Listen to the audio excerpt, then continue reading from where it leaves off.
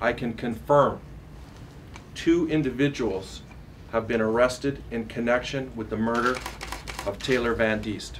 On Tuesday, April 3rd, investigators obtained warrants for the arrest of Matthew Stephen Forster and his father, Stephen Roy Forster, in connection with Taylor's murder. Matthew Stephen Forster, 26 years old and a former resident of Cherryville, British Columbia, is facing a charge of second-degree murder for the October 31st death of Taylor Van Diest. He has also been charged with 1 count of sexual assault and 1 count of unlawful confinement in connection with the April 12th, 2005 sexual assault of a Kelowna woman employed at the Garden of Eden escort service in Kelowna.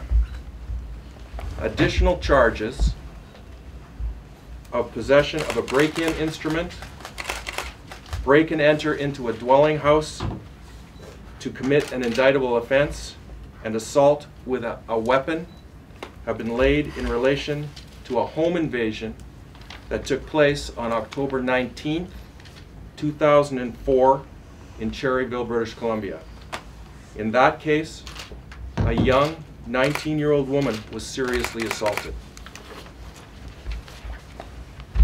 Shortly before 2 p.m. Eastern Standard Time, or 11 a.m. Pacific Standard Time, on Wednesday, April 4th, investigators from the Southeast District Major Crime Unit, on the strength of a Canada-wide warrant, arrested Matthew Stephen Forster at a motel in Collingwood, Ontario.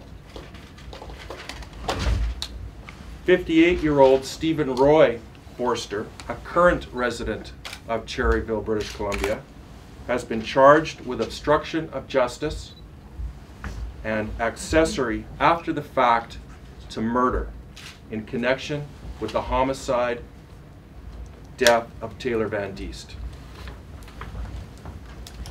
Around 2:20 p.m. British Columbia time on Wednesday, April 4th, investigators from the Southeast District Major Crime Unit, assisted by the Lumbee, North Okanagan, Vernon Detachment, arrested Stephen Roy Forster at his residence in Cherryville, British Columbia. Both remain in custody at this time. Just so we're clear, there is no relationship between the victim and the accused. In other words, this was a random attack? Our investigation has made no connection between our victim Taylor and the now charged Matthew Forster.